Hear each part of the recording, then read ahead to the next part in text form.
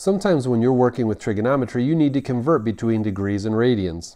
What a lot of textbooks will tell you is as you go from degrees to radians, you simply need to multiply by pi over 180. And as you go from radians to degrees, you just need to multiply by 180 over pi. I know when I had to remember how to do this, I always got confused on which one to use, so I started setting these things up as proportions. I knew that 360 degrees was equal to 2 pi radians. So if I had some unknown degrees, I could find out what the radians were for that, and vice versa. So how many radians is equivalent to 30 degrees? Well, since I have a proportion here, I can just simplify, cross multiply, and solve for that. So I now know that these two things are equivalent. I could do the same exact thing if I knew my radians and I needed to solve for my degrees. Make sure you check out our full videos on our channel, Like a Math Class, and if you found this helpful, please like it and share it with a friend.